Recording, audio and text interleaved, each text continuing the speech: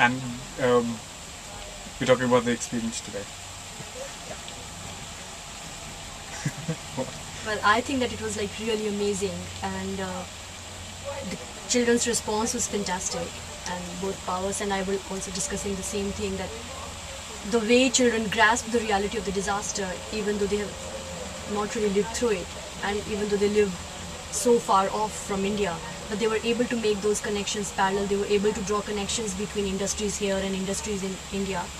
And in a way, it's also like every interaction with children is also very inspiring, that they are able to do it a lot more quicker and a lot more sooner and faster. And the way they come to important matters so quickly, and okay, so what has it that the government did, what is it that the corporation did, what has been the attitude of people in general, and what is it that we can do now.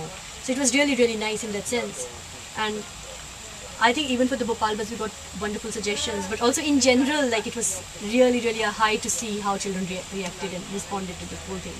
Yeah, so I was actually happily surprised by how interested they were, how that they asked us the absolutely the right questions, and they were sort of brimming over with ideas of what they would do once they sort of go back, and there was such sort of there was a lot of determination about their sort of planning for, and I'm sure that they will sort of go back and do some of the stuff that they were speaking of. And this is from a single visit, and I think this is a fantastic sort of...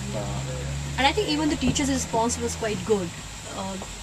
When the teachers came and they looked through the disaster, so I think the way they were questioning, they were also asking important questions, not just personally how they relate to the disaster and the struggle after that, but also how they would take the lesson back to their schools and kids, and how they would then inform the syllabus or education about it, the way kids should be taught about issues like Bhopal. So that was very, very important and good.